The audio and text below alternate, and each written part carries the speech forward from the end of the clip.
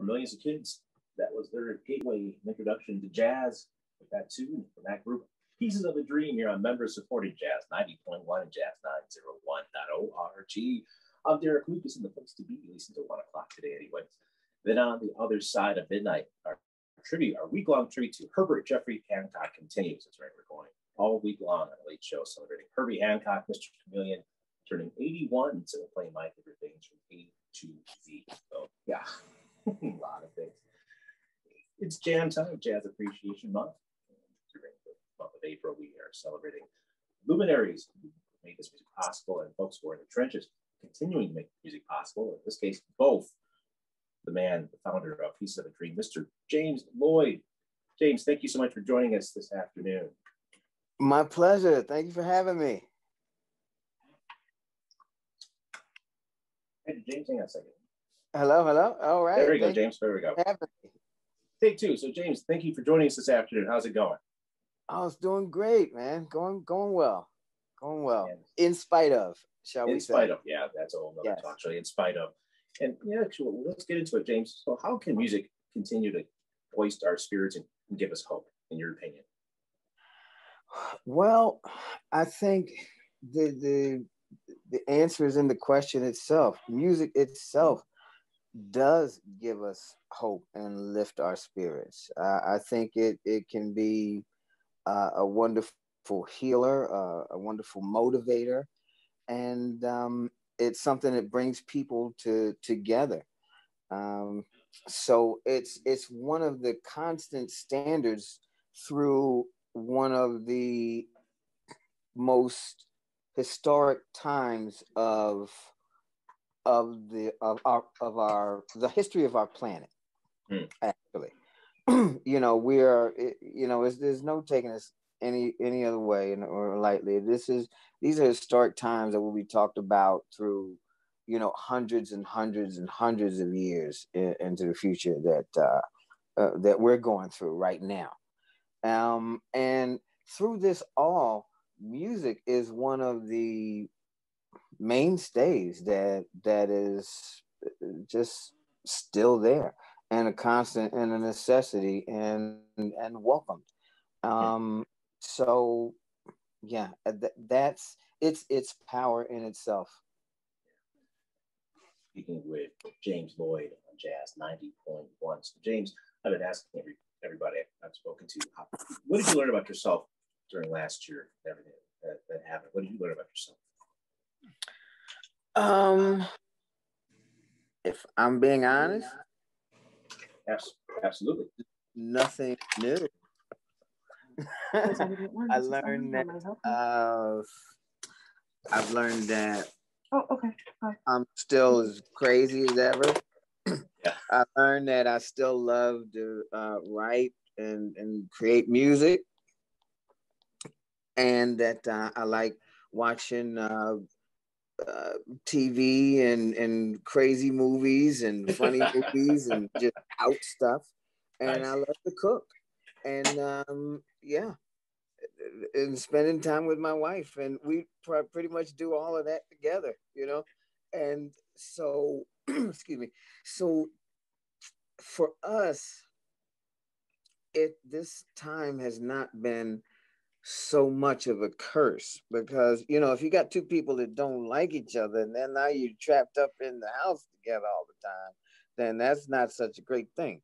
But if you got two people that are crazy about each other and just have fun and just get silly with each other and enjoy each other's company and can also do nothing together and enjoy that, then you're living a blessing. So that's how I feel that during these times. But the thing is, to make it relevant for everyone else, you really just make the best of it for yourself. Everybody owes it to themselves to make the best of each day, and that's all you got.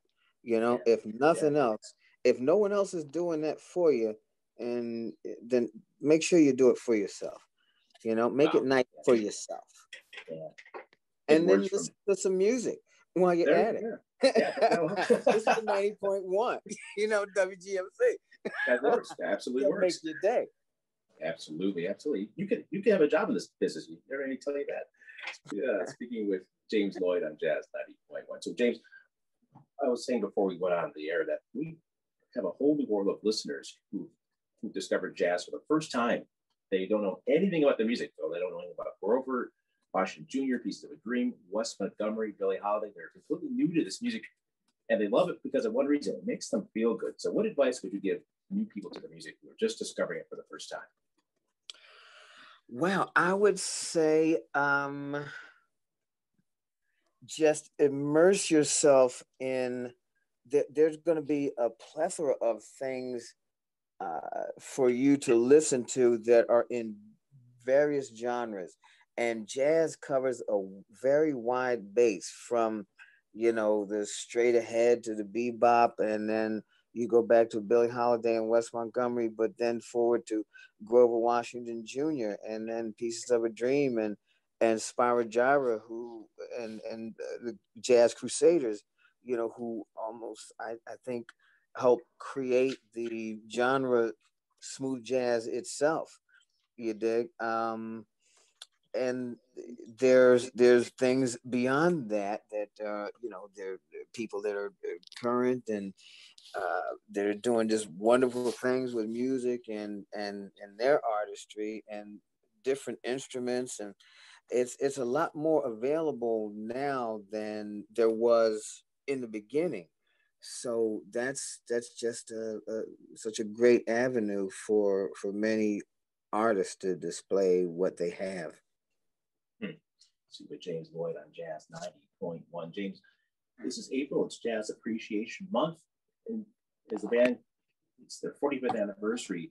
And you've been able to introduce millions of folks into this music, into this world by just taking what's happening now and making it work for them. That being said, we're a jazz station, as you know. Why should people support jazz radio in your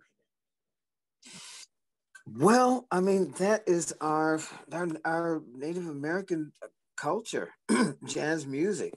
And that is something that we can call our own and we can cultivate, and it can be motivational to adults as well as young folk. I mean, you look at the number of people that are into jazz and how we got into this, even as Pieces of a Dream in our early days, was through school, through middle school and high school, through music programs. And that's where things like this all start, where cultivation of the arts start when people are young, whether that's music or anything else artistically. Funny you should mention that, James, because I was thinking about that, because this station started back in the early to mid 70s from high school kids who actually want to do what you were talking about, connect people with the music and music with us. And here we are almost 50 years later. So yeah, that's exactly it. Yeah, speaking with James Lloyd. James, so for you, how's 2021 looking and the band? 2021, let's see. Well, I guess 2020 was not as good.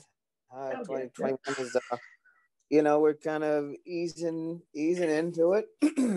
I must say, a little hesitantly, you know. Sure. I guess I'm sure, understandably so. But we're not writing 2021 off altogether, obviously, and we're looking very much forward to 2022. Yes. Yeah, you'll probably see a lot more of Pieces of a Dream's presence in 2022. So yeah. Good stuff. Speaking to, and we're working on a new project right now, hey, so you'll be hearing of that very soon. We'll be releasing that this summer. So yeah. Outstanding. Speaking with James It'll Lloyd, be James. our 25th release. Is that? Yeah. Wow. Indeed. Hey, it does happen. Speaking of James Lloyd, James, again, thank you so much for spending some time with us today. Best wishes to you, the band, Piece of the Dream, and everybody in the crew. appreciate what you're doing. Thank you so much. Really appreciate you, my brother. Yeah, you too. Hang on for a second.